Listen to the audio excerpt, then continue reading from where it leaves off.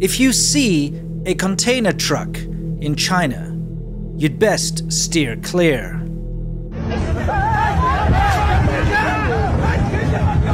If you see a leaking container truck in China, it's time to hop on the good foot and leg it, and you just may be as lucky as these two guys and escape by the breadth of a cat's whisker.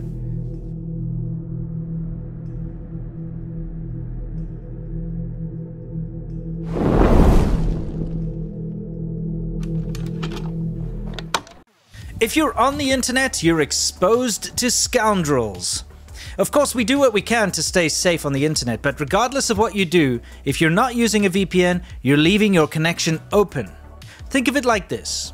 When you write a letter and post it to someone, you use an envelope, right? That's to stop everyone who handles or sees your letter from reading the contents. Using the internet without a VPN is like sending a letter in a Ziploc bag. And you don't want the wrong person reading your letters, now do you? VPNs keep your data private and your connection secure, and the VPN of my choice is Surfshark. You can also use Surfshark's VPN to get better prices and watch content that's blocked in your region. Looking for plane tickets or hotels? Companies will figure out where you are and charge you accordingly. You can use Surfshark to change service to a different country, and a lot of the time you'll get a better deal. Right now there's a special Black Friday offer. Get up to 6 additional months free. Hey babe, I just got us 6 months for free of Surfshark. For a limited time, get an exclusive Surfshark Black Friday deal. Go to surfshark.deals/serpentza and get up to 6 additional months for free. That's surfshark.deals/serpentza and use the code serpentza to protect your online privacy today. We're talking about China's atrocious workplace safety today. And I hope this video serves to highlight how corruption and shortcuts in the end rarely affect the working class of China. You see, China wants the world to see a bright, flashy facade. But if you look behind the facade, you'll see that it's a bit of a haphazard mess, masquerading as something shiny. We're going to start with a clip that I filmed myself. Now, this is something very common in southern China. The weather is super humid and everyone needs AC. China almost exclusively uses split-unit air conditioners. That means there's a unit inside your apartment, and of course, the noisy compressor and condenser unit is located outside on the wall of the building. These systems work well, but are very difficult to install, especially on high-rise buildings. This is always how I've seen it done. One guy climbs out of the window, or in cases like this, climbs down from the roof using a tatty rope, often without any sort of safety harness. He gets to drilling, mounting, installing, and hooking up the unit, often 30+ stories off the ground, with little or no safety precautions.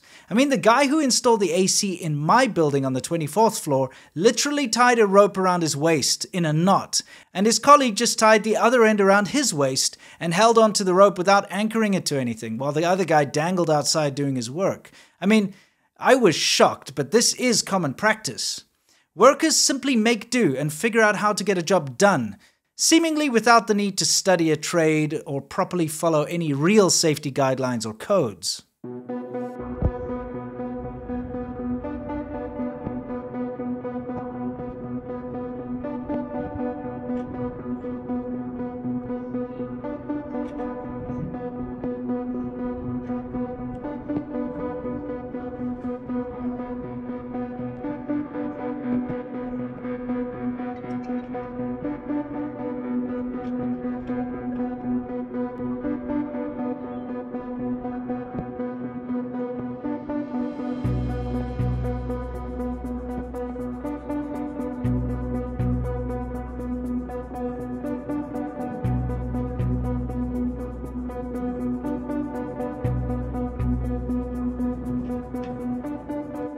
This guy I filmed checking out the planters here on the side of the road was literally balancing high above a busy highway with no safety harnesses at all.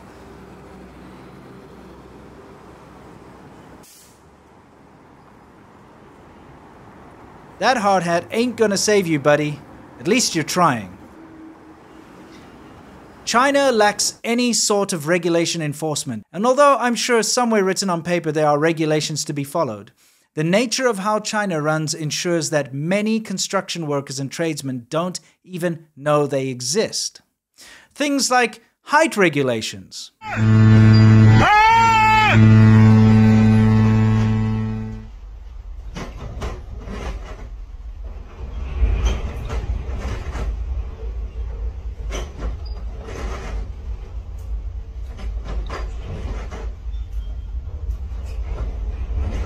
Weight limits.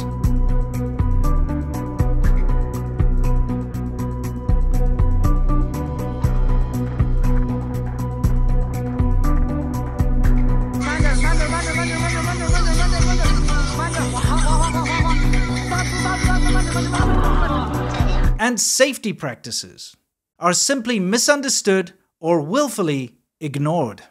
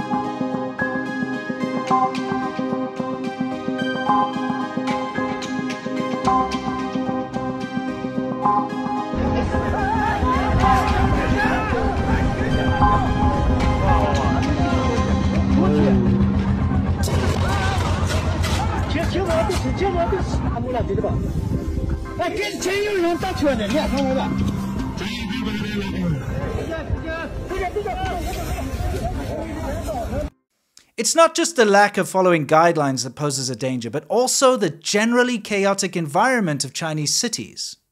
You may just be minding your own business, working in a ditch replacing cables, and one of those badly built fake AI delivery vehicles decides to come crashing down on you.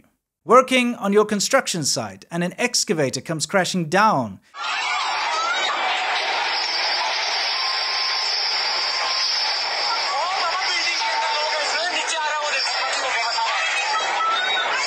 Or the curtain wall peels off of the building, as they always do.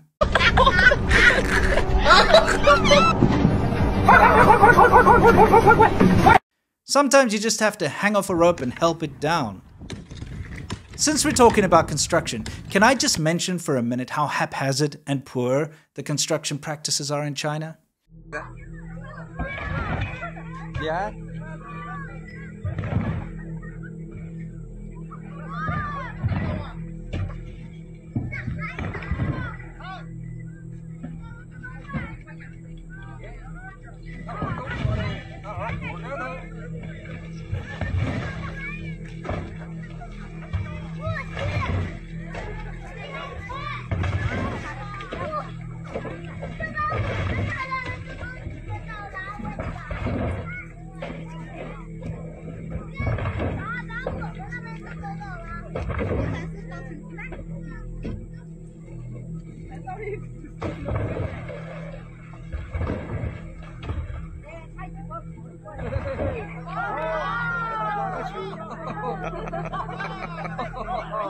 I'm not just talking about the crappy out-of-the-way projects in the countryside.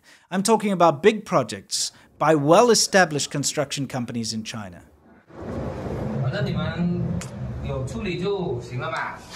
In Chinese construction, taking shortcuts is the norm and not the exception. It simply cannot be any other way.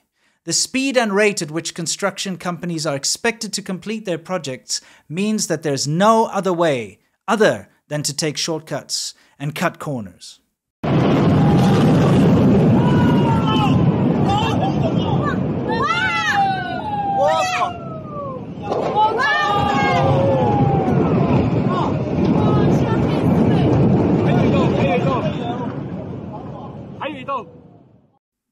Remember, China is the land of shortcuts and facades. And let me level with you here for a minute. When living in China, I really liked the fact that you don't need to care about codes or safety rules, at least at first.